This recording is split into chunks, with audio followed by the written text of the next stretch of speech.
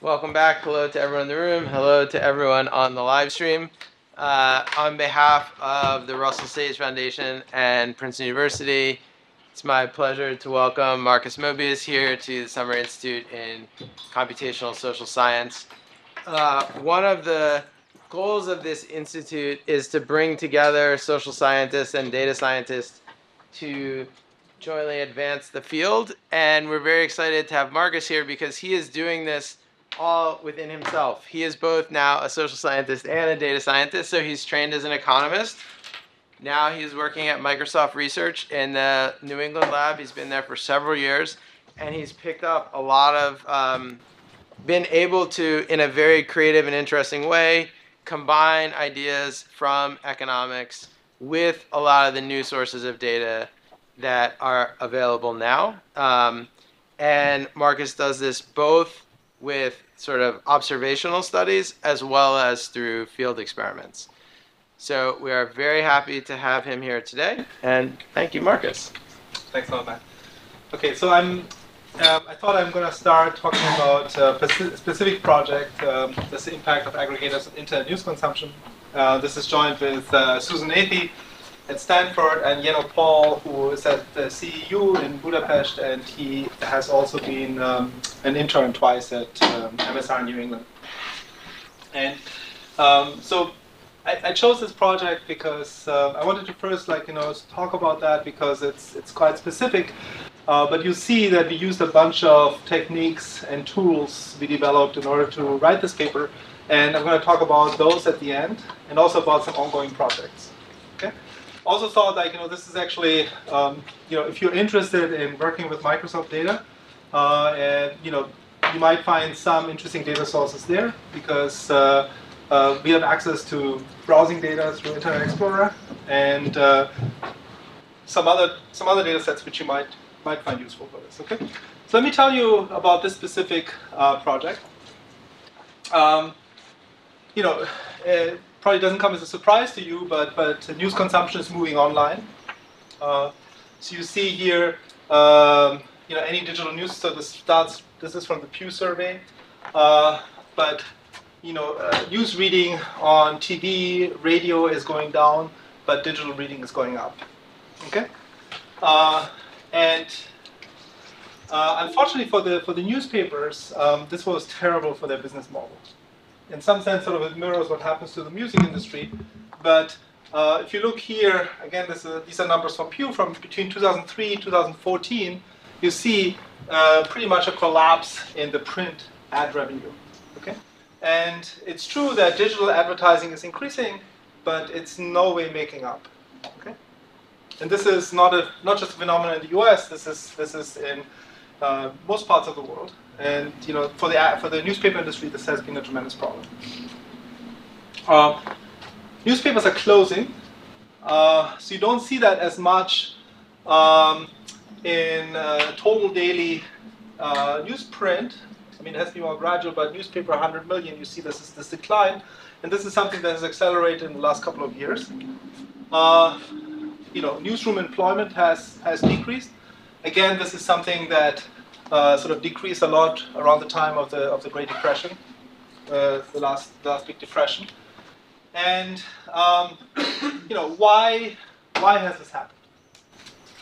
And one sort of popular theory is that internet made it easier to share the content. And a particular contentious topic here are the aggregators. Okay. And I want to distinguish here I want to focus here on pure aggregators. Pure aggregators are Google News, for example, that they do not produce any original content, but instead they curate algorithms mostly through, they curate articles mostly through algorithms, and then present the news snippets, and you can then click to visit the article on the original page, right? So this, they're contentious because newspapers essentially believe that they are substitutes for newspaper reading. So what they do is newspapers accuse aggregators of stealing essentially page views, so that because the aggregator landing pages look similar to the news outlets, it looks like a real newspaper. If you look again here, they're basically accusing them that I go to Google News, I just look at Google News, and then I don't have to go to the actual newspaper. Just read the snippets, and that's it. Okay. Obviously aggregators have a different opinion on this. For them, they think they are complements. So they think, but basically they are like taxis driving news readers to the restaurants. In this case, the news articles. Okay. So they make discovery easier. There's lower transaction costs of finding news outlets, so they're great. Okay? And whatever crisis the newspaper industry is in would be even bigger if it weren't for the aggregators. Okay? So these are the sort of very two stark views, and sort of that's social scientists, that's nice, because economists, that's nice, because this is something we potentially can answer with data. Okay. So in the European Union, there has been a lot of regulatory action about this. So the earliest country passing a law was Germany. They passed a copyright law in 2013. Newspapers could decide how much to charge aggregators for displaying news snippets. So previously, prior to this law, news snippets could be shown without for free. But now, basically, newspapers could demand payment. However, they didn't have to. They could give a free license. And so what Google did is they said, we're only going to continue to include you in our index if you give us a free license. And all the biggest newspapers just said sure, and so it went away. Actually, it did have an effect on smaller aggregators, which did have to pay. But Google News in particular didn't have to. Okay. Otherwise, you just flew. I mean, you were just removed from the index.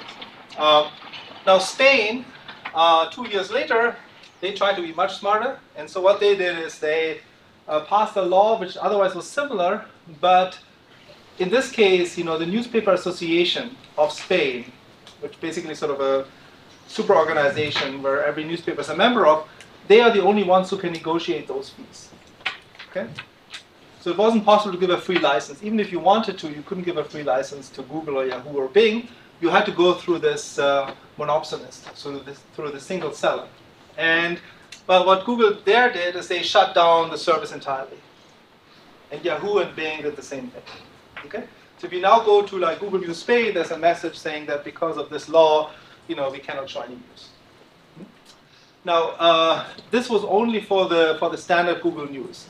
So they still show the search box. So if you look, for example, for Donald Trump, on standard Google search, there's going to be a search box which shows a bunch of articles. So these articles remained, because interpretation of the law, seemed to exclude those, which is important because actually the majority of the algorithmically filtered news is accessed that way.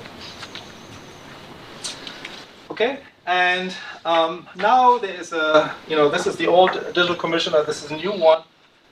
There's a new EU directive, and they basically sort of try to impose a similar law. It's sort of a hybrid between the German and the Spanish law, and that's currently being discussed. Okay. Okay. So this is So here, just like some newspaper reports sort of illustrating those two views. This is a newspaper article from February about about the proposed EU directive, and you can see here that the opponents of the plan are particularly the smaller publishers.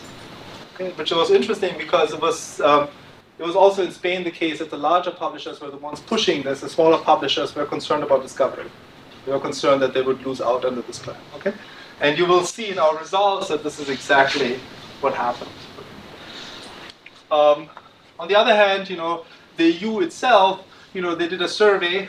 They asked people, do you actually read the article after you see it on Google News or an aggregator? And half of them say they don't.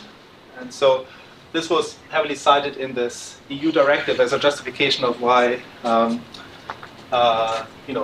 why this is a good idea. Okay.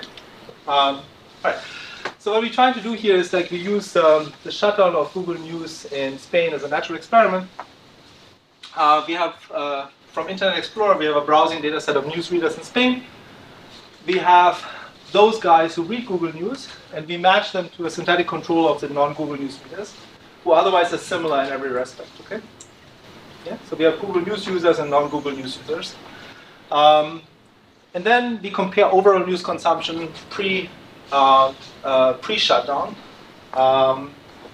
And so just to give you sort of a preview of the results, basically what we find is we find fairly strong support for this complements view. That if you remove Google News, you reduce traffic to news publishers by about 10%. Okay? And this is entirely driven by the small publishers. So for the large publishers, it's roughly a wash. Basically what happens for the large publishers, it's a reallocation from landing pages. So if Google News is removed, they have fewer articles but more landing pages. And then it sort of depends, one second, then it depends like, how you value ad revenue on landing pages versus article pages, okay? Yeah. So just trying to understand the strategy. How does it affect your identification strategy that the Spanish law was different than these other laws, right? Because the other laws, the Spanish law did not give an opt-out option. Oh, all we are using is basically that Google News shuts down on December 16th, 2014. Are you comparing it to the other states that tried it out? No. We do it. But in the synthetic control, are you? Yeah. So essentially we compare. States? We have a bunch of users who use Google News and a bunch of users who didn't. And then, afterwards they all don't use Google News, right? Yeah. Because there's no more Google News, right? And so we see how the relative consumption was impacted by the shutdown. Okay. And we can do that because we have for every user very detailed data on the actual consumption pattern. Okay. So other papers have used, for example, outlet, publisher level data, so that it wouldn't be possible to do that. But here we can follow specific users, and we can see the impact it has, this event has on their consumption behavior. Okay. Hopefully it will be clearer in 2 slides because I'll show you the identification strategy, because there are a couple of things which are a bit unusual. So related work, there are 2 papers. So an older paper by Shu and Tucker. So they used a different natural experiment where Google News in around 2009 or 2010 removed AP content for several weeks because of a contract dispute. Yahoo News was used as a control, okay? And then they looked at visits to AP-related articles, on Google and Yahoo. And they also found support for the complements. And then the most closely related paper is Calzada and Gill. So they also use exactly the same event, the shutdown of Google News in Spain, but they use as a control consumption in France. Okay, so they use a different country, and that's because they have publisher level data. Okay, so here is the empirical strategy. So let me just, in terms of to clarify methodology. There's something we call pre-shutdown, then there's adjustment and matching. So pre-shutdown is before December 16th. Everything is there's Google News around. Here Google News shut down. Then we allow a couple of weeks of adjustment. We gave them about 3 weeks. And then there's this pause period. And actually, and this is somewhat unusual, we do the matching here. So what we do is we match the former Google News users and the non-Google News users, those who never use Google News, we match them here at this stage. And so why do we do that? So because it's almost like we're reversing time. Usually you do the matching in the pre-period, and then time flows this way, right? So unfortunately for us, what we observed was Google News being removed, not Google News being added, right? And the problem we had is we started with matching before, but the matching before is really not so meaningful because essentially what you're doing is you're matching Google News users and non-Google News users, and what do you match them on? Say you match them on their total consumption, but these are different technologies, right? If you think, for example, the aggregators are more or less efficient in finding certain discovery, this is not a meaningful exercise because you're matching essentially on a conglomerate between preferences and technology. Okay. So what we did instead was we did the matching ex post. Okay.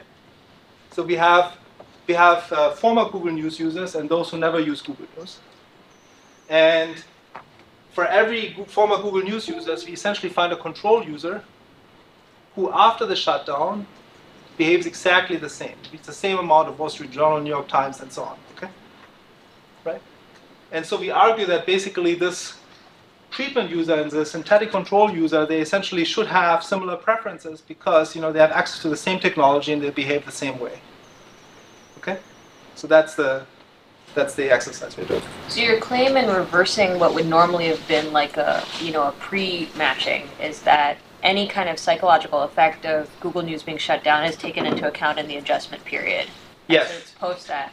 Yes, that's right. But could you imagine that having used Google News, I don't think I have a really well-formulated question here, but maybe like they found different sources of news or something like that, and they maintain those different sources afterwards in a way that they wouldn't have if they'd never had access to Google News. Yeah, so good. So okay. I mean, the thing is that so Google News is sort of it's hard to. I mean, first of all, like afterwards, all the aggregators were gone. So it wasn't just like but also like Google News is, in terms of quality, Google News is it's hard to replace. Because especially for Spanish language in Spain, I mean, Google News gave very good coverage. I mean, according to most accounts, Yahoo and Bing weren't quite there. It's not like in the US where Bing News is sort of a closer substitute to that. I'm not claiming that Google News users are the Google. I mean, clearly Google News users. I mean, we didn't have like variables like education and so on, but clearly they are very different from the non-Google users, Google News users overall. What we just trying to argue is that by matching their consumption afterwards, on news sources, total news consumption, etc., topics, we should have essentially, basically control for the, let's say that, Google News users are more educated. So the matching should take care of that. And I can show you, I will show you data, we only match on a couple of dimensions, but then I show you other dimensions we could have matched on, we didn't match on, but actually our users are very close on those dimensions as well. I'm going to show that to you, okay? So, right. Was another question? Yeah. I guess, what if some of the dimensions are actually a direct result of the treatment of losing Google News? Then would the covariate that you match on be on the causal pathway or be post? So can you give me an example maybe? I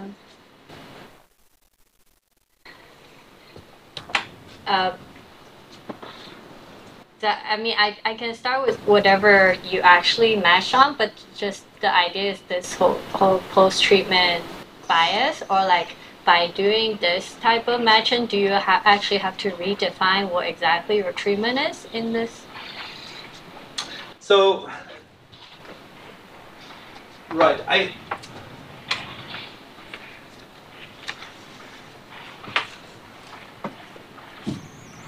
think, so this is something we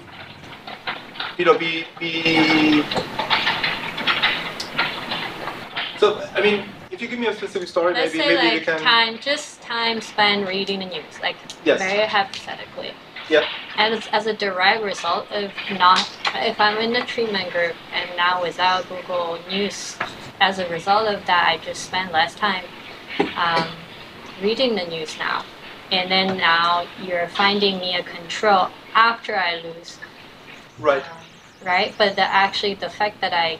So that, I guess we would argue in this case, this is something that, I mean, our argument maybe should be something taken care of the adjustment, I mean, maybe after, I mean, actually, if you compare the match users during the adjustment, they're very close as well. Okay? But I guess what we would argue is that anything happening during adjustment should take care of this, because maybe for a while you're not used to reading news anymore, right? So your direct news consumption plummets, and then sort of it picks up again. But what we need to argue for this to work is that after a bunch of weeks, they go, they're sort of again in a stable state. And basically their news reading is sort of reflecting what they would have done, if Google News would never have existed. I mean, I should say, like, the average news consumption of Google News is about sort of 20%, 25%. So it's not like that these Google News users read Google News exclusively. I mean, they read it, but it's for many of them it's more like you read 5-6 newspapers, one of them is closing. And you reallocate. I would be more worried about this if this would be, for example, users who have 80-90% of their consumption from Google News. I guess an extreme case would be if all the effect of this treatment as it's defined now is whatever the users did during the adjustment period. Then if you do the matching after the adjustment period, you wouldn't have seen any result, whatever outcome you're looking at, right? Like as it's hypothetically an extreme case. Right. So, yeah, I mean, if I could have reversed time, it would have been great. I mean, given that this was sort of the constraint we had to live with, I think our matching made sense, and definitely we think it makes much more sense than doing it pre-shutdown. Because pre-shutdown, we just, you match those guys, but you're really matching on the sort of mixture of technology and preferences. At least if you do it here, you can argue that the technology is the same. And so you are kind of equalizing the preferences of your treatment and control users. Just a clarifying question.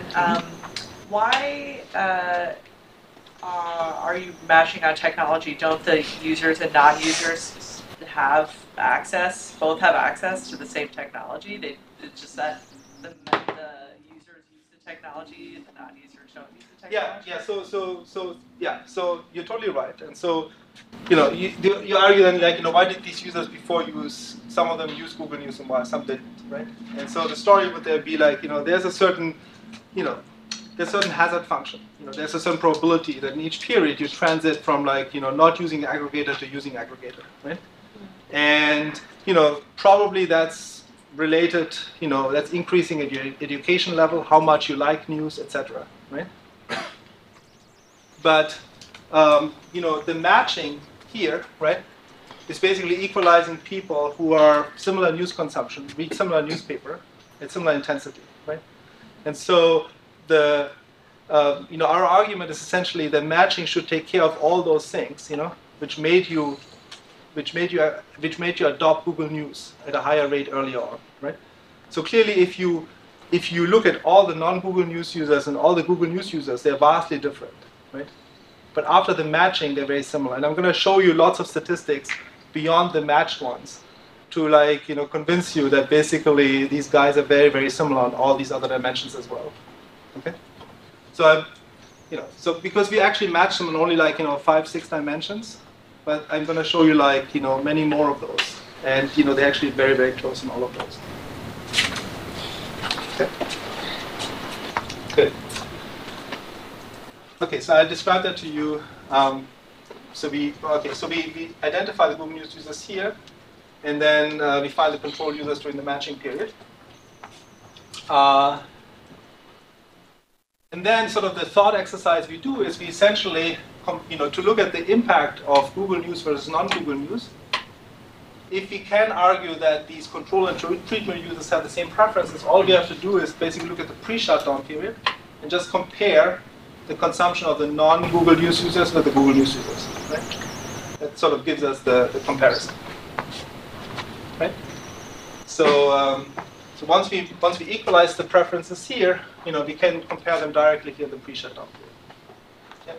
You might have said this earlier, but did any of the news sites respond or change their way of showing news when Google News shut down? We weren't aware of that. So we didn't scrape newspapers at the time. So we actually now scrape every day all the European newspapers, including Spain. But we started that after this, after this data had already been collected. So we don't have any evidence. But the thing is, it happened it came as a surprise. Nobody expected Google News to shut down, because they hadn't even started yet negotiating with this association. Okay. The law wasn't even formally in effect yet. But they just said screw it, we're not going to deal with it, and they just shut down. Yeah, I mean, hypothetically, in the adjustment period, the news agencies could have responded in some way, but it sounds like it's No, less likely. I think it came like that, maybe the ultimate outcome that they would withdraw wasn't a surprise, but they would do it so soon was sort of a surprise. So I don't think they could have responded. Most people were surprised. Yeah. Was another question?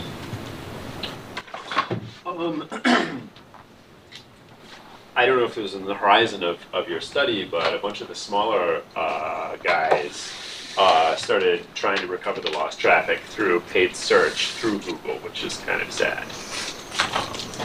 Yeah, so I mean, they used to be getting this free traffic, but the government shut it down, and they had actually had to pay Google. I mean, Google probably earned more through that ad revenue That's interesting. than they did under by having Google News. I can show you the numbers. I mean, they even though they did, they didn't, this didn't make up for the traffic they lost. So, I mean, we don't have that in our data, but to the extent that happened, it would actually, it means like, our estimate of the decrease is conservative.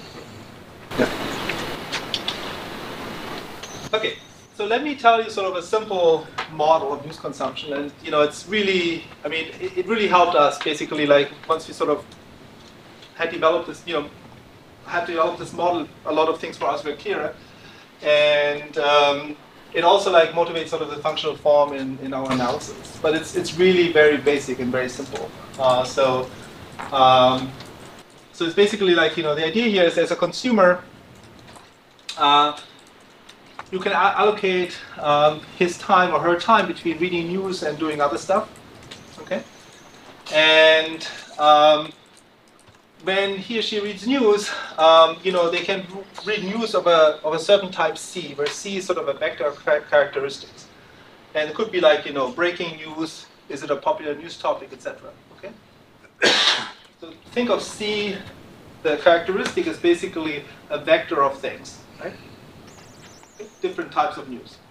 And N is the total, sort of the article, the number of articles they read. So user I reads n pages of type C at time t. Okay? And this alpha thing is just sort of how much, the weight they put on this type of news consumption. And L is just leisure, other stuff they do. Going kayaking, doing other things. So this would be this. And, there is, these taus are basically time specific, and so tau I would be how much that particular user values news versus other activities. Okay, so basically a news hound would have a high tau I, and somebody who doesn't like news at all would have a low tau I. Okay, and these tau T's are things which vary over time. So that would be if you have Donald Trump is being elected, this is sort of a big event. People read a lot of news. Okay. It's Christmas, people don't have time, they want to spend time with their families or some other holiday, and then this tau is low. Okay, yeah. So these are seasonal shocks, and then how much of a news hound you are. Okay? And this alpha is then capturing whether you like science news or whether you like breaking news. Right? What kind of news you like. Okay, so that's the that's your utility function. And so if you look at this, I mean, this is sort of the simplest utility function you can write down. It's just a Cobb-Douglas utility function. Okay. And one nice thing about this is that we know in Cobb-Douglas utility function, it just means that these alphas are basically users will spend a share tau t, tau I on on consuming news. So if they have a total time allotment of 24 hours, this is a share. This is the share they spend on reading news, and then within the news they consume, this is the amount of time they spend on consuming news of a particular type. Okay, yeah. So it's a very simple utility function. Okay. Now, so every model of consumption, you need you need demand, but then you need also a production function or technology, right? So in this case, there are two technologies available. One is reading without the aggregator and reading with the aggregator. Okay? And so what we assume here is that for each news type C, the user can navigate to articles or homepages to find this news. And basically, if you don't use an aggregator, if you want to find with search or direct navigation or whatever technology you have available, if you want to find news of type C, then you're going to like uncover in one time unit pi. This is how many articles you uncover through direct navigation, through search, and here through social, Facebook, and so on. Okay. And so an important assumption here is that those sort of their, economists would call this constant returns to scale. So that means if you spend double the time, you uncover double the amount of articles, right? If you go through your, Facebook newsfeed twice as long, you uncover twice as many articles. Okay? So the total news you consume in one time period is basically the directly navigated, the search, and the social news. So this is all the news you navigate. And so here the key assumption is really this constant returns to scale. So what makes this sort of model tractable is that the news discovery has constant returns to scale. And the demand model is a Cobb-Douglas model. And if you put both things together, you have an extremely simple model that you can solve. Okay. If they're increasing returns to scales, then these models become much harder. And there could be here increasing returns to scales because, for example, like aggregators might become more, the more heavily you use them, they become more effective, right? Because they can sort of better predict what kind of stuff you're interested in. Okay, so okay, now what happens in news discovery without aggregators? So it's very, very similar. With aggregators, it's very, very similar, except that now you have this other way of defining news, which is through the aggregator. Okay, and I just put all over these pi variables. I put a tilde because now when you spend 1 unit of time with the aggregator finding news, some of the news you're going to uncover of type C is going to be through reading articles through Google News, okay, rather than through search or direct navigation.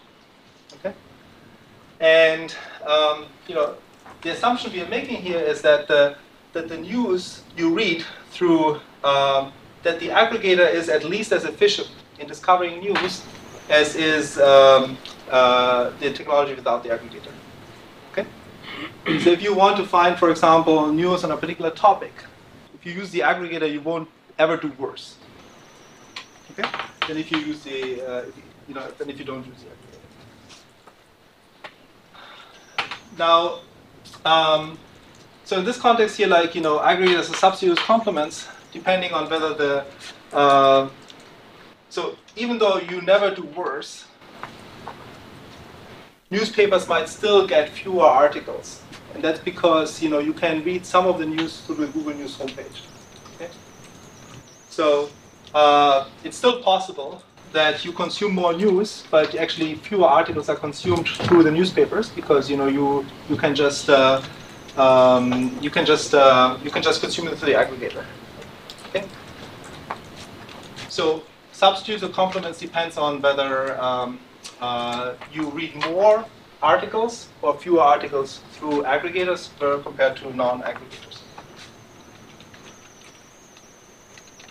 Okay. So you put all of this together. And then basically, here comes out the demand. So the number of pages you consume is basically a function of how much of a news hound you are, okay, of seasonal effects, how much you care about this particular type of news, okay, and here is how efficient your technology is in discovering this kind of news, okay. So this is a technological parameter. And this is coming from preferences here, okay? Yeah? All right? So for example, Matt says a news hound, he has a high tau I, it's not a holiday, okay? So there's a lot of time to read news. He really likes this particular type of news, say, social science news. So he has a high alpha here. And and then he doesn't use an aggregator, say, and his technology has a particular, if he spends 1 unit of time on discovering social science news, he's going to uncover so many articles, right? That's this stuff here, right? He's going to uncover it in his case because he doesn't use the aggregator. He's going to uncover it through search, through direct, through social. That's going to be how he spends 1 unit of time, how 1 unit of Matt's time is transformed into social science news, right? And this here determines how much of his time he's going to spend on social science news. Right? And the beauty of Cobb-Douglas is that you can sort of separate those two things, right? Cobb-Douglas tells you this is how much time you're going to spend, and then your technology is going to tell you how efficiently you transform that time into actual output. Yep. So is the efficiency in this model, it's topic specific? Is that right? Am I Yeah, so for each, yeah, exactly. So, some of the things we're looking at are things like, it's also like, do you like breaking news, non-breaking news, okay? And so, for example, you might think that the aggregator is particularly good in uncovering breaking news, but not so good in uncovering non-breaking news, okay? And you said you didn't have the content, but I'm wondering how much of this is due to So we actually did post-scrape the content. Okay, we just didn't pre-scrape it. Okay, because I just wonder how much of this is related to just the herding of the news. Like, so if everyone's just writing the same article, then I just don't need to view that many things, right? Like if there was more variance in what people were reporting, then maybe I do need an aggregator to kind of go through and see the spread. But if everyone's writing the same article, just typing in Donald Trump once or whatever will get me everything I need because everyone is writing the same exact story. That's true. I mean, yeah. Yes, that's true. I mean, if you have breaking news, for example, that's new news, news that just came out, like a few minutes ago. You really want to sort of be on the cusp of what's happening, right? I mean, then sort of the aggregator is very good in uncovering that. I mean, to what extent? Yeah, I mean, for example, you might think if you're particularly interested, interested in Donald Trump, I mean, maybe people don't have a high demand on that, in having this variety. But I mean, you would think that an aggregator is very good in finding lots of this stuff quickly. Right? Same with the search.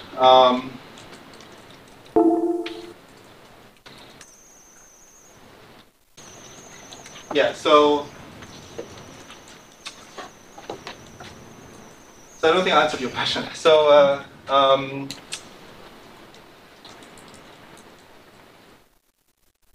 mean, what this pie is just saying is there's a particular way in which how quickly, with or without the aggregator, you discover news about Trump. Right?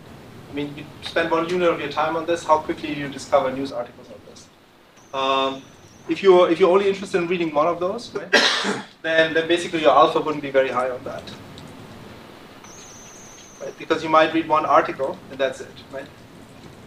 But I'm wondering if there's just only one article. I'm just thinking like financial economists, right? A lot of people herd in their estimates, right? And so I don't need to read everyone's estimate if everyone's just telling me the same story. So I'm wondering how much of it is a function of the news is just bad at what they do.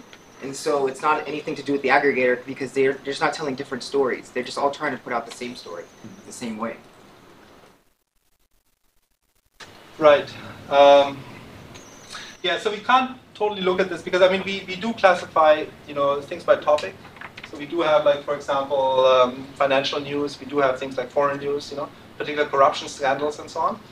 And, we just see, for example, some people really like reading about particular corruption scandals, and they have a high alpha. They spend a lot of time reading it. So, I guess if they would be satisfied reading one and then switching, that would show up in them having a low alpha. But we don't have a good theory of why some people have a high alpha, some people have a low alpha. I mean, it's just basically it's whatever the data tells us.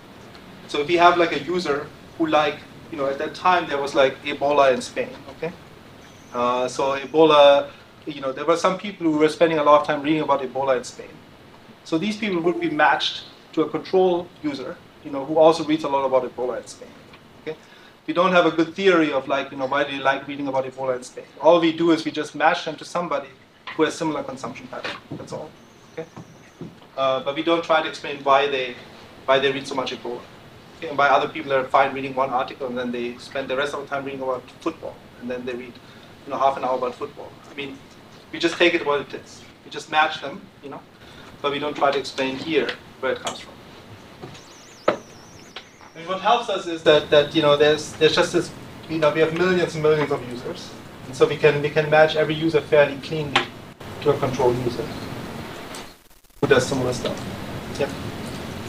Just sorry to keep pressing on the point, but wouldn't the aggregator interact with that somewhat? So perhaps you, as a user, would want to have more spread and variety. The aggregator allows you to see that spread, but without it, you wouldn't think that there is spread in the news, and so you may not browse as much or as deeply.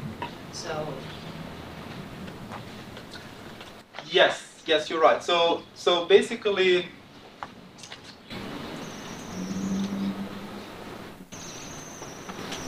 so then if you match based on those characteristics, then there's still a difference because the aggregator might just surface one thing. yeah.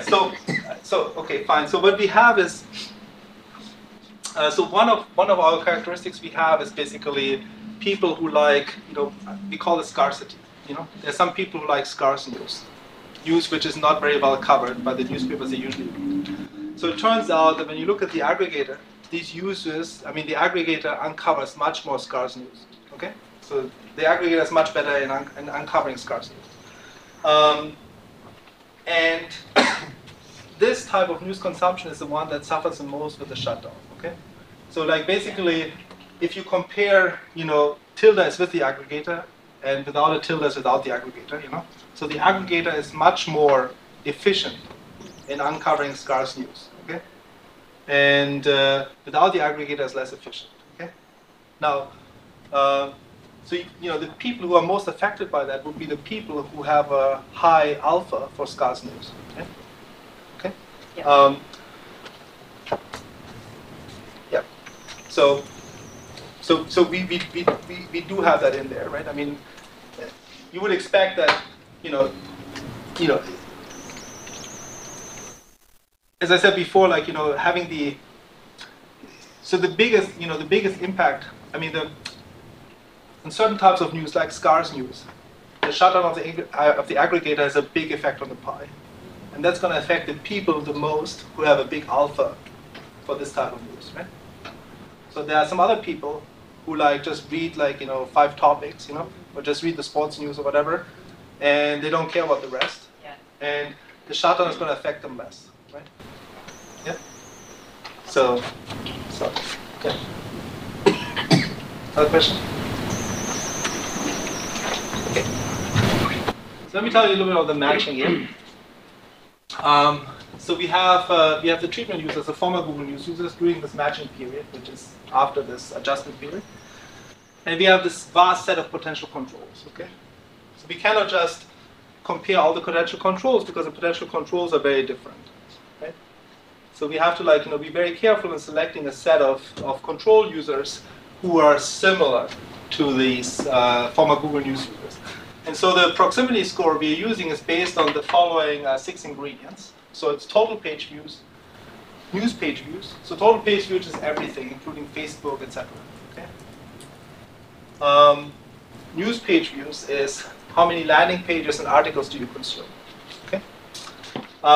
News article page views, because when you consume news articles, there are landing pages, NewYorkTimes.com, and the particular articles, right? When I say landing page, I mean both the home page, but also there are subsequent landing pages, which are like the business landing pages, etc. All of these are landing pages. Then the articles access to search. Yeah. So we also equalize that. How much you care about breaking news? So this is news that is consumed, within 2 hours after publication. And how much hard news you would like to consume. This is everything excluding celebrity news and sports. Okay? And to do that, what we do is we classify our newspaper articles. I'll tell you a little bit about this at the end. We use Wikipedia to basically assign a topic to each newspaper article. And then we have 500 topics And we classify those 500 topics into hard news and non-hard news. Okay, this is how we develop this. Okay.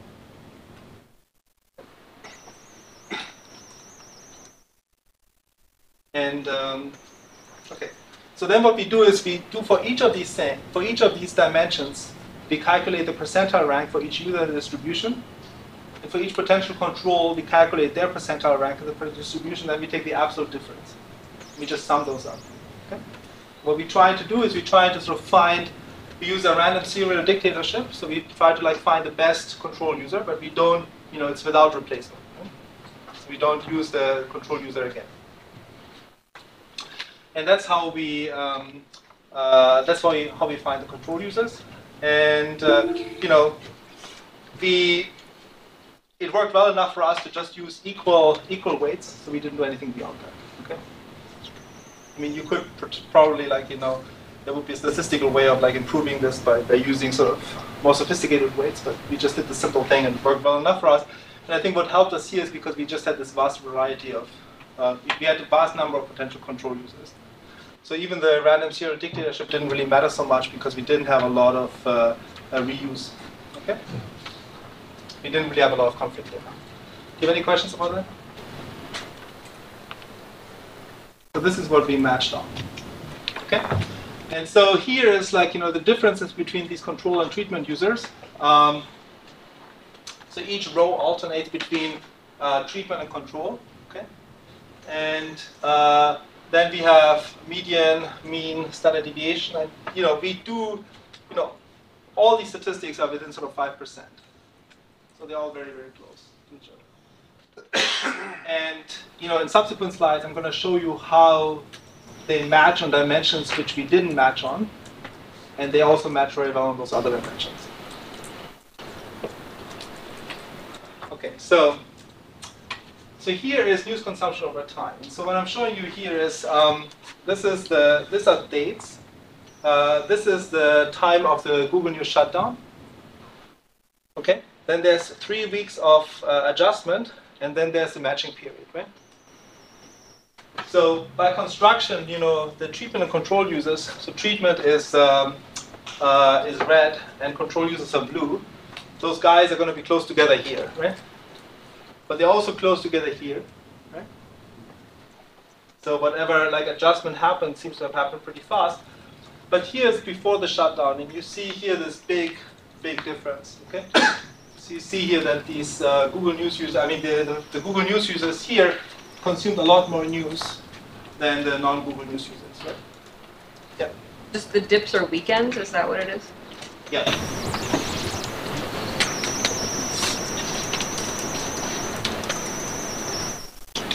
That's right. So these are the referral shares.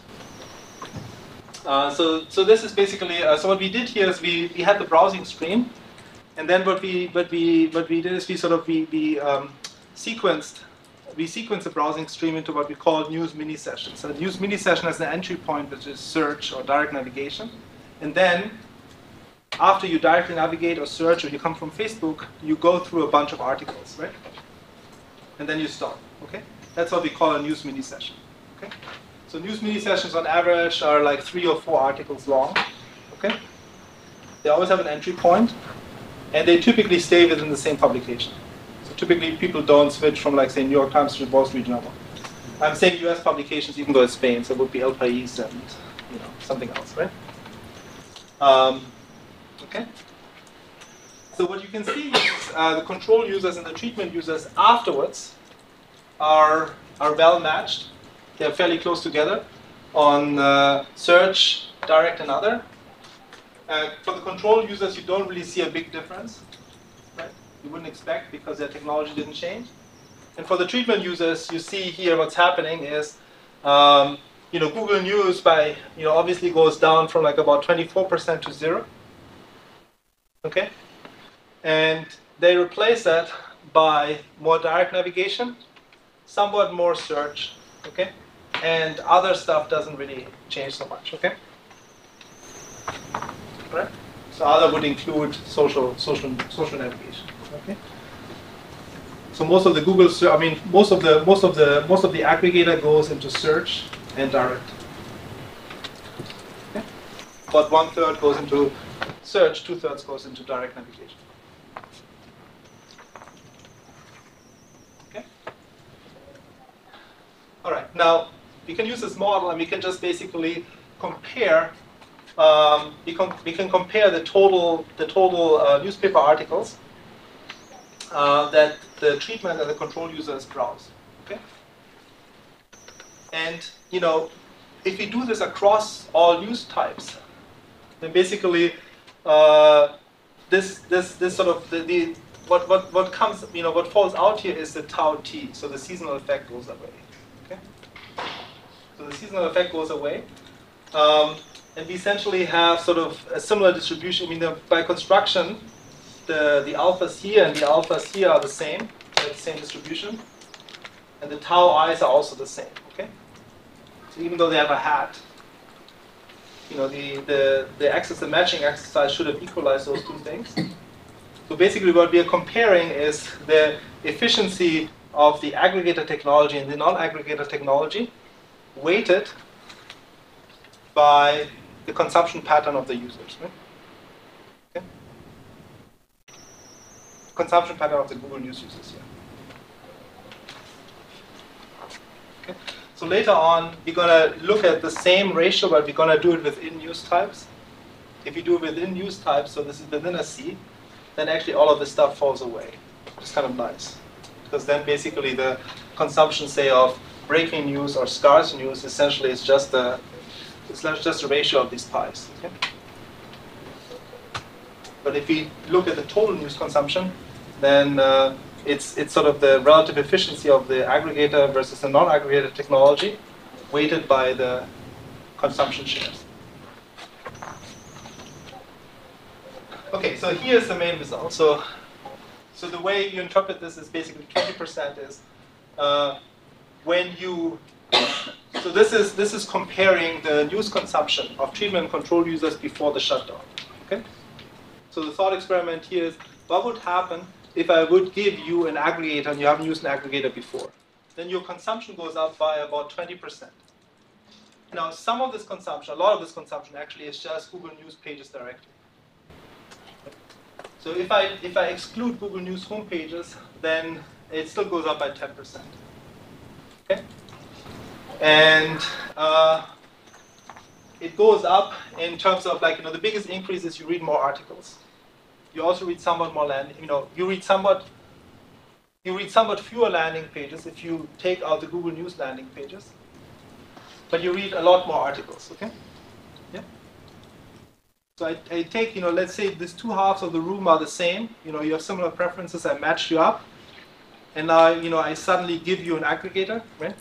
Then you guys are going to consume fewer landing pages, more Google News landing pages, but fewer landing pages of Wall Street Journal, etc. But many more articles, right? And overall, your news consumption here would go up by about 20%. Yeah.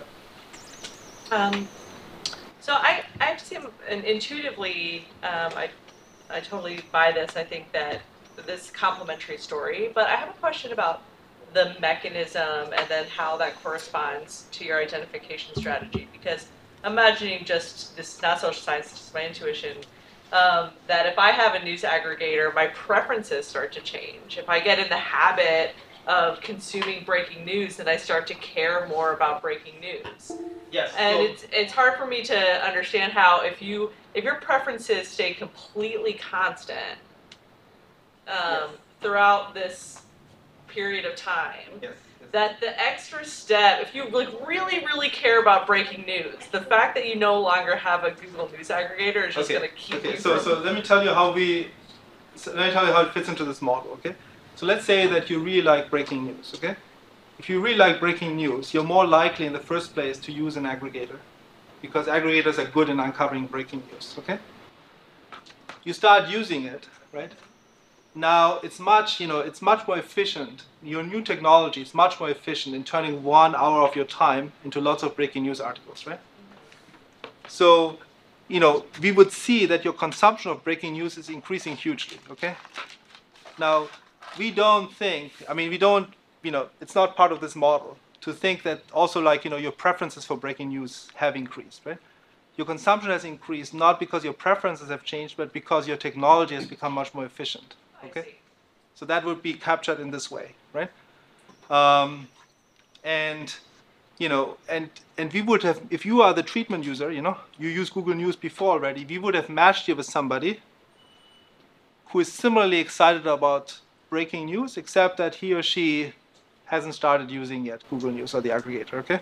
Maybe because, they had no friend who told them that an aggregator is good in uncovering that. So how does the control people then get their fill of Google News if They don't have also sufficient need, technology? if you are the kind of alpha who likes breaking news, okay? You're going to read more breaking news than another control user who has a lower alpha, okay? But you're going to read less than a user with the same preferences who has access to the aggregator, okay? But that's because your technology is worse, okay? So the thing is like, it's like, I guess as an economist, sort of if I see somebody, something changes, they use a different technology, okay? And they suddenly start doing something a lot more, right? Then my first inclination is not to think that their preferences changed, but my first inclination is to think that their preferences are the same, because we think as economists usually as preferences is something relatively stable, but your technology has become better in doing this particular thing, okay? So it's just a separation of like, preferences and technology. If we don't believe that, then the separation doesn't make any sense. Yeah. But it's a useful separation, because it makes it meaningful to do the matching at a time that the technology is the same, and then go back to a time when technologies differ. And then you can attribute those differences to the technology, but not the preferences. And that's what we are doing here, right? I mean, we're doing the matching at a time that the technologies are the same, and so we're creating two sets of users with same preferences, and then we go to the pre-matching period, and then we see that these guys behave differently, but we don't attribute it to the preferences because our assumption is the preferences stay the same. We attribute all of this to the technology, and if both things are happening, then our identification isn't working, okay? But it's sort of a maintained approach, to just assume that preferences are relatively stable. It's not that I don't believe that they're not always, I believe preferences can change, okay? But I mean, this is a period of like 6 months, and I think, to me it seems plausible. The biggest change in that time was not that people changed their preferences, but the technology changed. And so the key mechanism here is that efficiency gain that Google. Yeah. So basically these 10%, okay? This 10% increase in news consumption. So this is literally just means that, our treatment users consume 10% more news, excluding Google News homepages, right? Compared to the non-Google News users.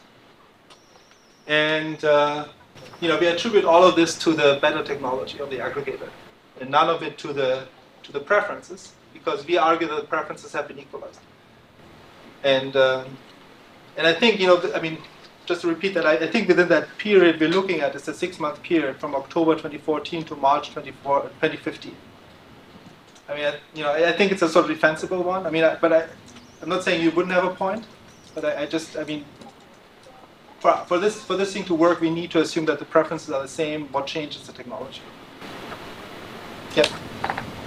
So I'm just wondering what's going on. So with the other, this is social media. And yes. So that's saying that Google News is increasing people's access to news through social media. Yeah. So the thing here is true. So this is percentage wise. Okay. So this would mean that literally there's a 30% increase. Okay. Of other stuff. Okay. Now the thing is that other stuff is only about 9% or so of news consumption. Okay. So, we didn't spend too much time on that. So we can also reverse that if we change a little bit of the matching. It's just like, the base is so low that we weren't so worried about that. Okay. These results are very robust here. They don't really change, no matter how you run it. Okay. But it's true that, basically the other share sort of fluctuates around between 9 and 12%. and we didn't. I mean, to really make more headway there, we would have to probably break it down more, but we didn't invest the time in that. Yeah. Why do you think the other on the far right column? Why does the direct other content decline so precipitously? Direct other content. Yeah. So okay. So the direct other content would be. So direct other content are things like videos. So it's like you're spending so much more time on the news. So I mean, so this is basically So so this essentially is like you're because I think that's partially because the aggregator is more likely to link to articles and fewer to these multimedia slideshows and stuff like that. Okay. Okay. It just basically reflects part of the algorithm they use. But if you go to Google News, it's quite rare that they link to a video. It's much more likely that they link to a newspaper article. Including, just to be clear, including slideshows or videos hosted by news companies. Yes. So if you go to say New York Times, right? New York Times a lot of also slideshows and stuff like that. Google News does not link. Right. To that. Google News does not link to that, and so that would be behind that decline. Okay. We haven't checked this explanation, but I mean it's consistent with that. What you're saying is it's good for the hard news articles, not so good for other content. Yeah, if you're a video hater, yes. Yeah. That's true. Any other questions? So if you do dwell time, it's actually very similar. Dwell time is just how much time they spend on the page. Dwell time has some problems just because IE is not great in capturing dwell time.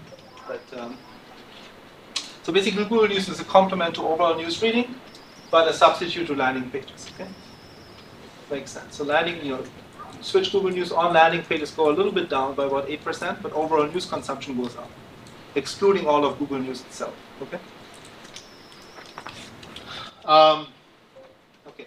Now this is interesting. Basically we compare the top 20 and the bottom 20. Okay. So the top 20 publishers and the bottom 20 publishers, and there you basically see a more nuanced view. So basically for the top 20, the overall effect is sort of a wash. Okay. So what happens is that for the top guys, they lose landing pages. I mean, when Google News, when Google News is shut on, they lose landing pages, but they gain articles. But overall, there's very little change. And you might argue that actually they lose money this way because the more valuable advertising tends to be on the landing pages. So if you just care about that, it's probably bad for the big guys. For the small guys, the small guys, when Google News is shut down, they lose a ton of overall consumption. Landing pages stay basically the same, but they lose tons of articles. So for the small guys, it's unambiguously negative. For the big guys, it's sort of a wash. And that sort of, that kind of is consistent with the political economy of this whole thing because, what happened is that in Spain, for example, the big publishers were the ones pushing this, the top 5 in particular, okay? Yeah. Dwell time is again very similar. So Google News is a very strong complement for small publishers, raises total news browsing by about 26%, but for the big publishers, it's basically a wash. It changes the mix of landing page articles, but doesn't really change the volume. And whether you care about this, yes. So that's suggesting that people in the absence of Google News are sort of sticking to sort of the easy sites to get to. I can get to New York Times. I can get yes, to exactly. Have you actually looked at kind of the diversity, like whether or not the sources of news are less diverse? Yeah. So there's this exactly what's happening. So basically, it's like, so we looked at a couple of examples, like people, for example, looking at Ebola, doing Ebola research, and essentially, before the shutdown, they look at more diverse news sources. They find these small guys publishing on this topic. And afterwards, it's just their usual publishers. Okay? So this is particular for these guys who are interested in these sort of scarce topics. Okay? For them, it's a big loss. Okay? Yeah, Which is consistent with how you think aggregators are being used. Right. I wonder also if, this is sort of an extension thinking about in these sort of politically polarizing times, whether And we've thought about social media being kind of an echo chamber or creating an echo chamber, but it could be that aggregators are actually doing the opposite, which is increasing the diversity of opinions that people are reading from news sources. Yes, yes. So this is sort of a follow-up thing we're looking at, where we, so one thing, this is a little bit I wanted to talk about one of the tools, because one of the things that sort of delayed this part of the project is that it's hard to sort of do opinion or to do bias classification at scale. So you can crowdsource it, but it's actually hard to do it at scale. And lots of people, and the things that have worked at scale are things more that people have done for like understanding the bias of a particular news publisher rather than a news article. But what we would have to do is like, look at sort of particular articles. If I give you, say, 2 articles as a human, you can decide, oh, this is more pro-Trump, less pro-Trump, But teaching that a machine is hard. And I thought there's a lot more progress, but there's actually, so this is one of the things we're working on, and because this is difficult. Any other questions? Yeah. So this paper kind of reminds me of the car auction paper by Steve Tadelis, where they add more information to one group, and you can actually see more details about the how bad is the bad car and how good is the good car. Mm-hmm. And a surprising result is people are more willing to pay for even really bad cars if they get this information treatment where they can see, exactly how bad it is, and that information increases their willingness to pay as opposed to decreases it at least on average. Mm-hmm. Do you think there's an equivalent version here where, does the aggregator help people find stuff they don't want to, or are there any losers to the aggregators because they're just they help them filter out stuff they don't want? Basically, other than big and small, are there heterogeneous treatment effects on publishers in terms of quality or topic? That's super interesting. Yeah, we haven't. Yeah, so short answer is we thought about that, but we haven't done anything on it because we looked at the topic distributions, and they capture a little bit about the sports magazines versus sort of the hard news publishers, But really, in terms of, you would have to really get closer into quality. We haven't done that. So the short answer is no, we haven't. Yeah, it's something we would be interested in, but we haven't done. Went beyond the scope of this project. But I agree, it's an interesting question. So let me just tell you here about the sort of the second part of the paper, which basically looks at the volume effect by type. So in the first part, we just look at the total volume. But now, we can look at particular types of news, scarce news, for example, okay, non-scarce news, or breaking news, non-breaking news. And we can see, what is the particular impact of these aggregators for these particular news categories. Okay, so these sort of are the news characteristics here we look at. So one is breaking news. So it's something published within a few, these are news articles which are very recent versus the older ones.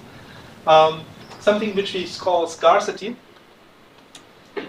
And there are 2 notions here of scarcity. One is sort of absolute scarcity. There might be some topics which are there aren't many articles relative to the interest in this topic. Okay.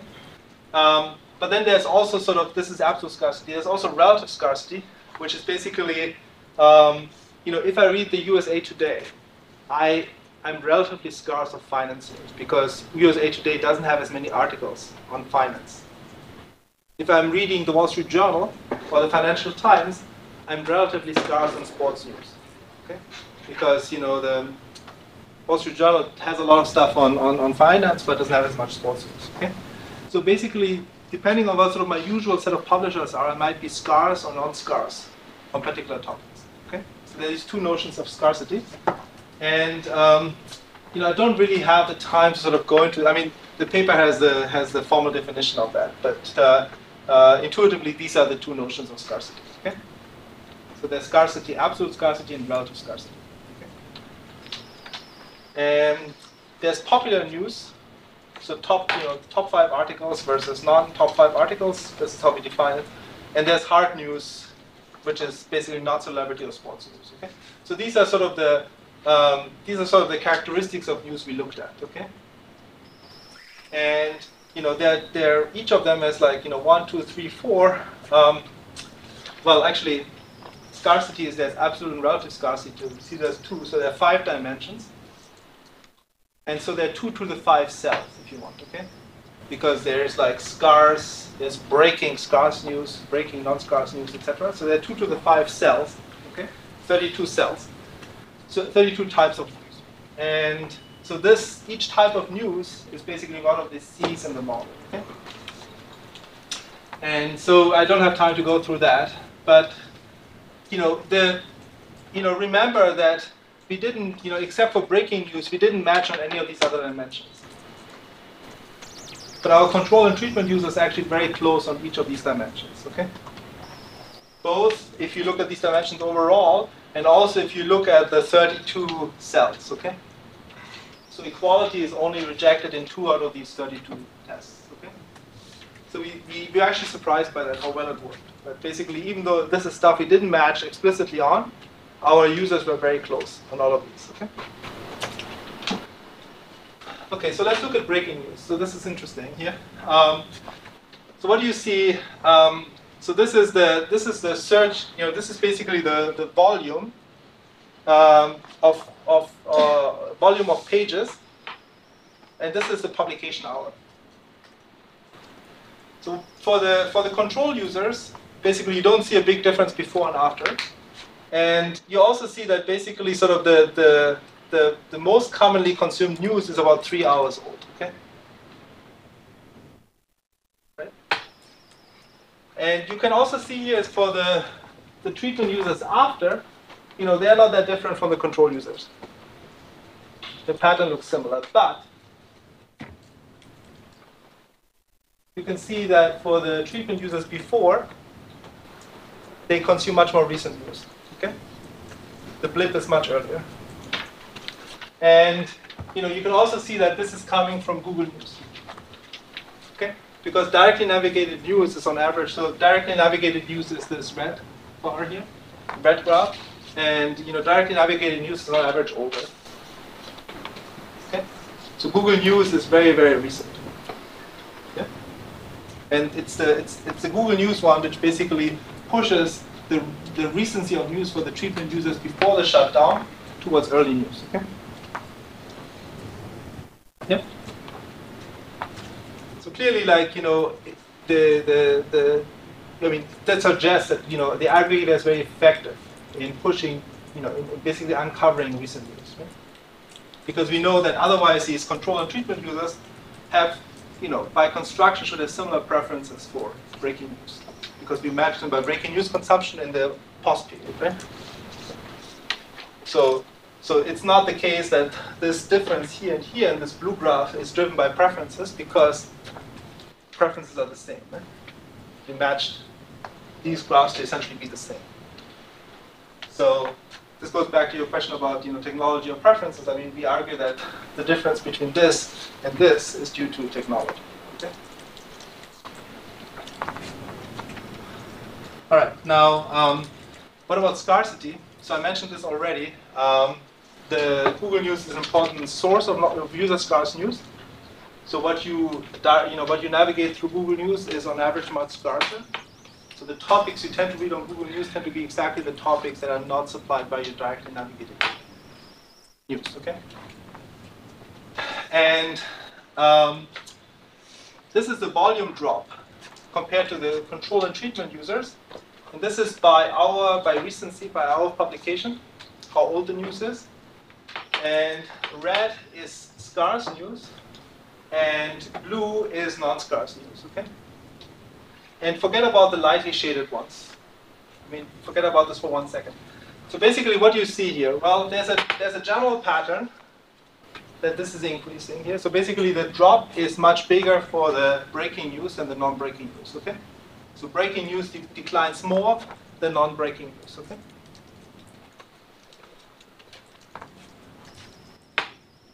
The other thing is that scarce news, the red one, declines more than the non-scarce news, okay?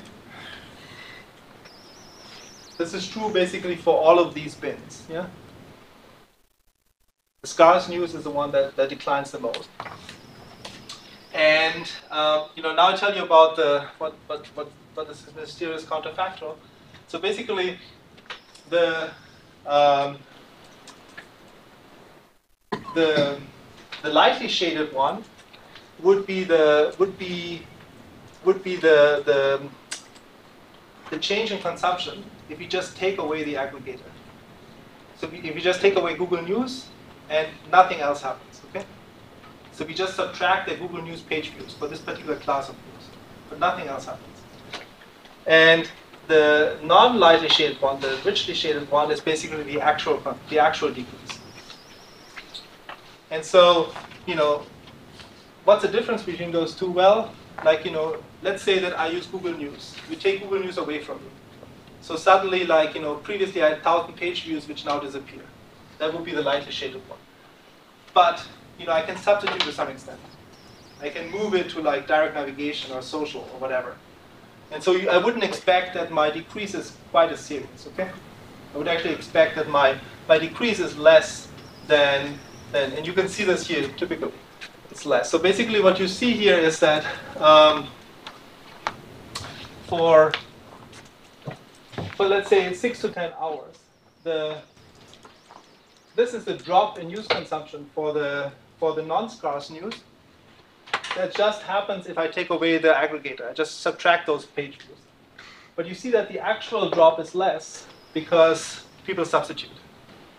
They use other news sources, right? Search or direct. But they essentially cannot substitute. Substitution is very low for the breaking news. Basically, there the decrease in consumption is essentially just by taking away Google News. They almost cannot substitute anything away. Okay? And it's also they can substitute less for the scarce one. The scarce news they can substitute less. You can see this here. For the scarce news they can substitute somewhat, but not as well as they can substitute for the non-scarce news. Okay?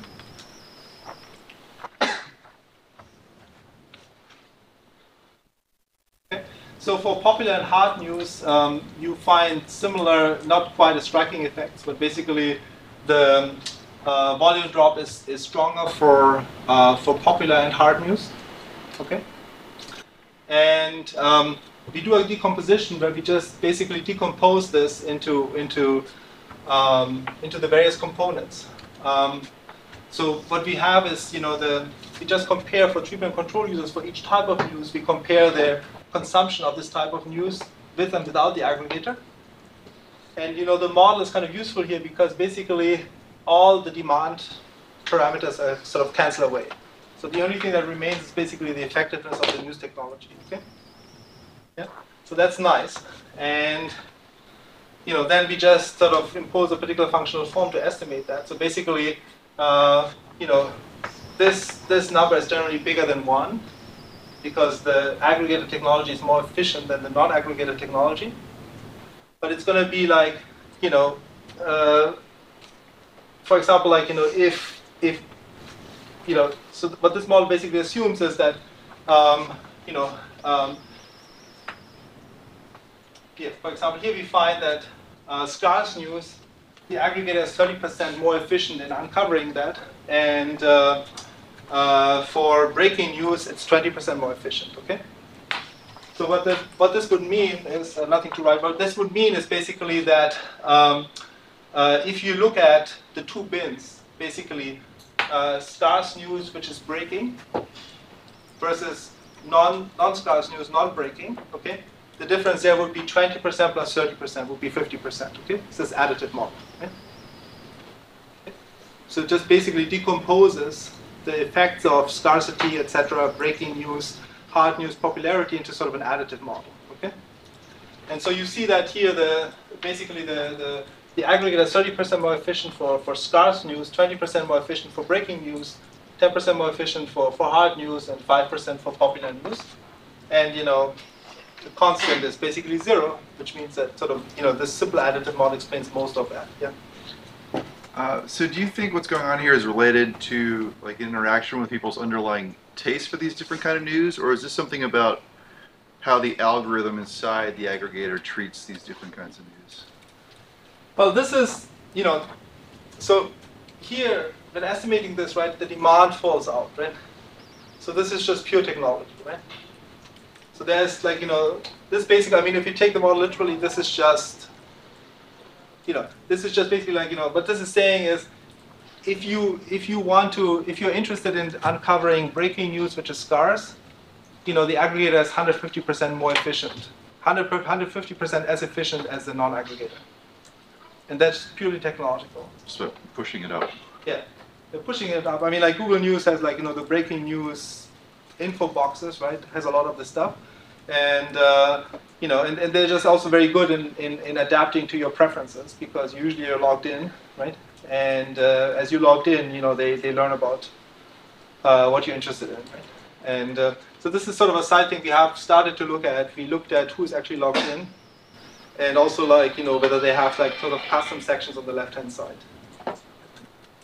Because we can see that to some extent. It's not perfect, but that would be sort of how the aggregator learns about your preferences, right? Okay, so yeah, so essentially, like what the decomposition shows is that breaking news, user scarcity are sort of the two most important factors in explaining the volume drop. Okay, because the aggregator is so efficient for uncovering these two types of news: breaking news and scarce news, and so that's how these two things fit together. So let me tell you about sort of three sort of follow-up projects, and then sort of two tools. I wanted to spend a bit more time on that, but let me just tell you quickly about those. So one is sort of one project looks at social news consumption. Because we've seen over time in our data, and many people have seen this. Obviously, is that referrals from Facebook, in particular, have increased, right? And so the question there is, does that change? Does it change the kind of news you consume? Okay, and if you just look at the raw browsing stream, it looks very different. It looks like the raw browsing stream of social news is full of people who consume social news is full of celebrities and other things. So you might think, well, that maybe our news consumption is more pushed towards those things when we introduce when we move to aggregators. But it turns out, I mean, social news. But it turns out that actually, if you control for the user composition, this effect goes away. What I mean with that is that the people who consume a lot of social news are also younger people. Okay, people who might have, like, at least for a while, a more high intrinsic interest in these things. Okay. So if you look at within a user, I take one user, and I see this user over time as he or she consumes more social news. It turns out that, the amount of, say, crime news or foreign news, etc., they consume is actually relatively stable. It doesn't change much. Okay.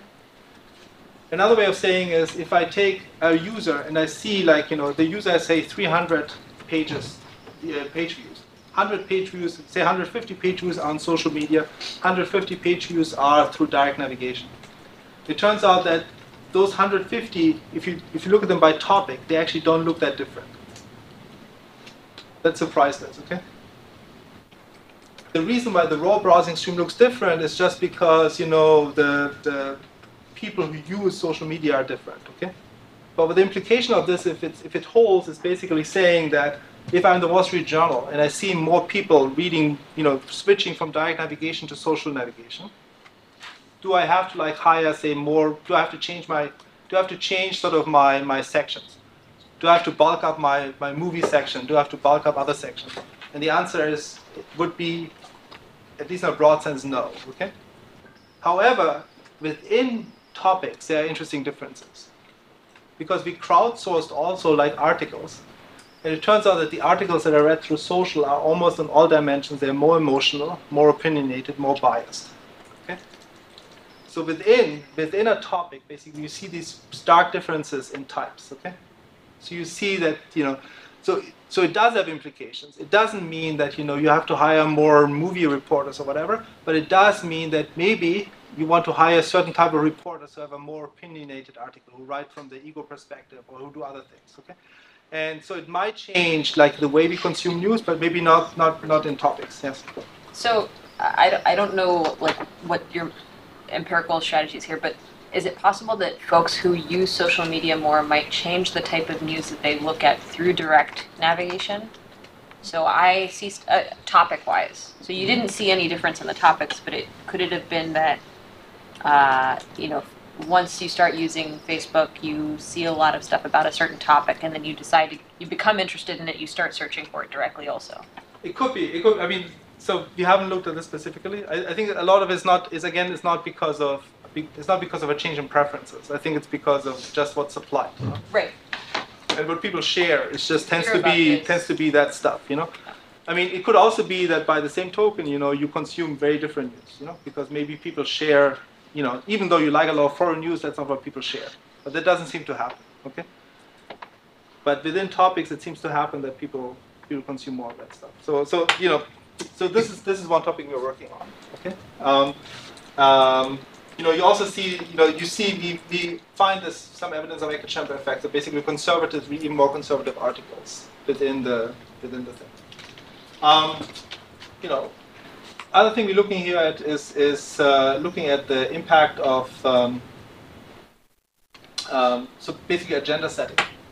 Newspapers set agendas in terms of like how they rank news. Okay. So what's on top, what's at the bottom. Right? Now, to some extent, these agendas just reflect preferences of their readers, right? But they might also have an independent effect. Okay? So one view might be that so basically what we're interested in is like if you are say a Huffington Post reader who is forced to read Breitbart, presumably I mean you could like sort of consume news exactly in the same amount as before, right? It will take you an awful lot of time to find all the Hillary news, in Breitbart. But I mean, you could like, if you search long enough, you could probably like approximate your view share you have on Huffington, okay? But it's much harder because of the agenda setting of Breitbart, right? And so what we are interested in is basically separating preferences from the agenda setting. Okay? And what we have for this is sort of we have been scraping for about 3 years, about 2,000 newspapers. And for about 109 of them, the most important ones, we scrape them every 30 minutes. And we have, we actually know exactly like how the homepage, how the headlines, everything changes within sort of these 30 minutes intervals. Okay. So if you're interested in this kind of data, apart from the browsing data, this is actually sort of, interesting data set. Because it's much more detailed than what you would get, say, from the Internet Archive or so. Because it's very, very high frequency. Okay. And we also have like font size and font size and the position, the XY position of the headline. So we know pretty much the structure of the page, and we know how it changes in these 30-minute intervals. Okay, so this is this project.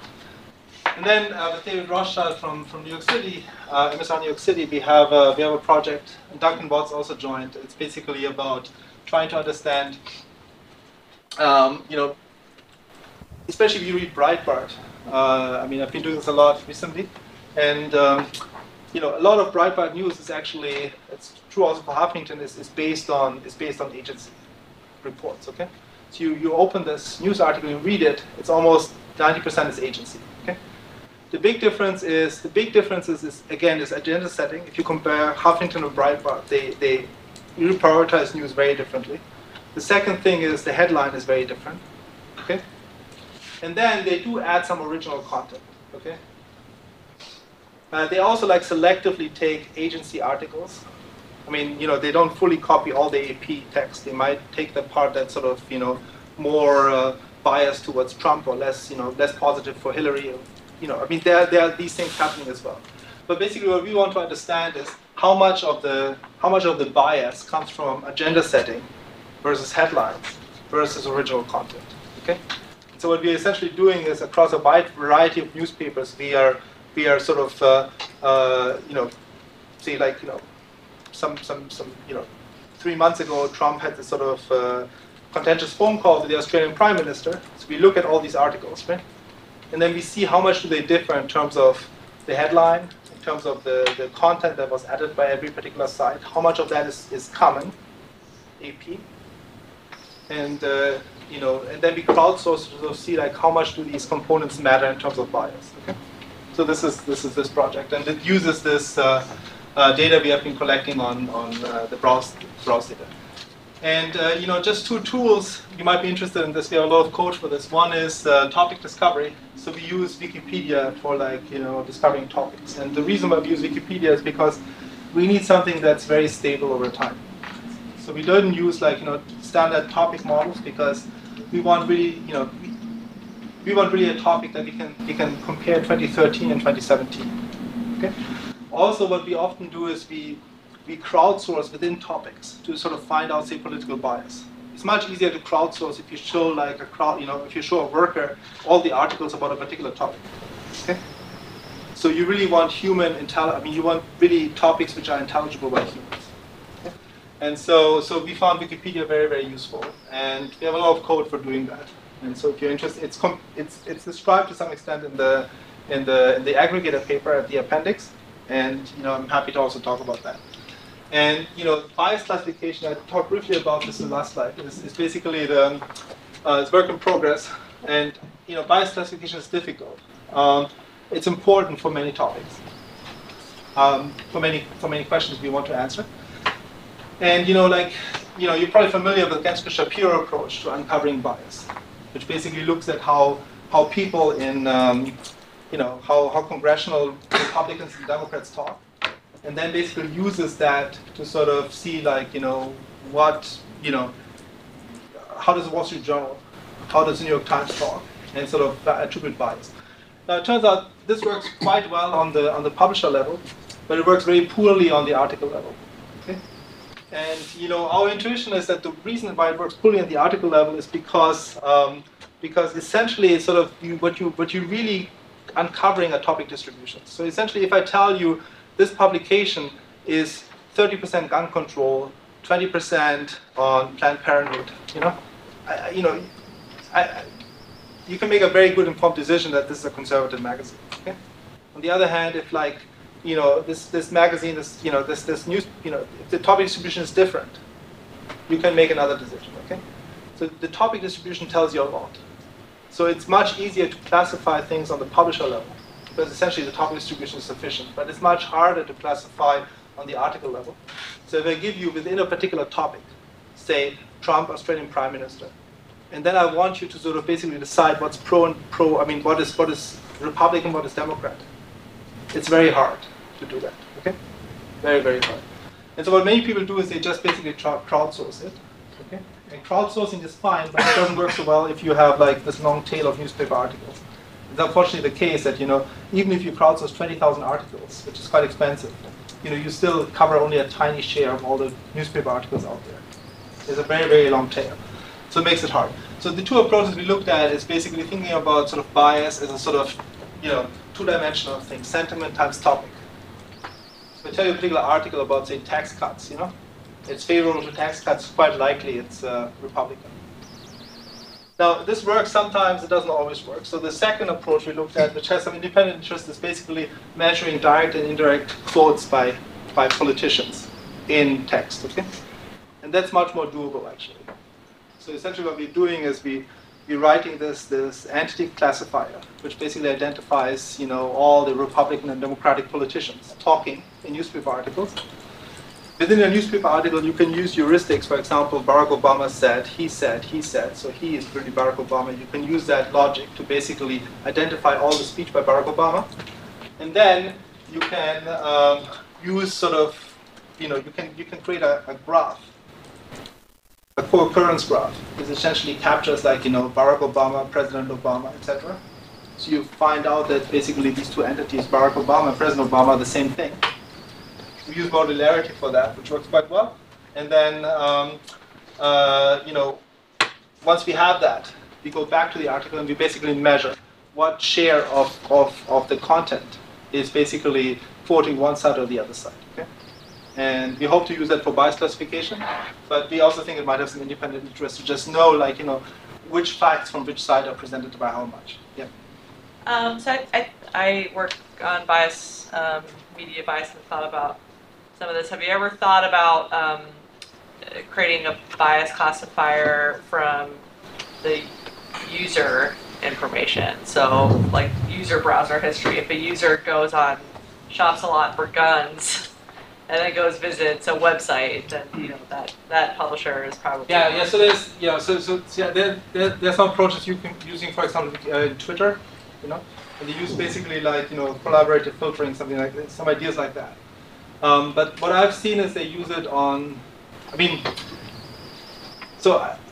I've seen people apply this to basically again publishers. So there's this sort of collaborative filtering approach applied to publishers. On articles, I think I'm not sure how well it's going to work on articles, because I'm not sure, like for example on Twitter, how many mentions of these articles would you get? You would need enough volume to actually do this well. So I can see the basic idea working very well on the publisher level because you have enough volume. But the data source we would have to use, the only data we would have access to is the Twitter network. At Microsoft we have access to the Twitter firehose. And but the Twitter, I work with Twitter data and it just doesn't cover enough news articles at a high enough frequency so that you would get a good enough signal for a particular article. So the New York Times publishes like about 1,000 articles a day, depending on how you count it. You don't have you only have a signal from a small number of these articles. So that's a problem. So if you aggregate them up on the New York Times scale or Wall Street Journal scale, then this approach works quite well. And there are papers doing this collaborative filtering approach. But I haven't seen these papers on the article level. My intuition is it would be hard, just given the volume. Yeah. So I went over time. I started 5 minutes late, but still went over time. So sorry about that. But that's basically it.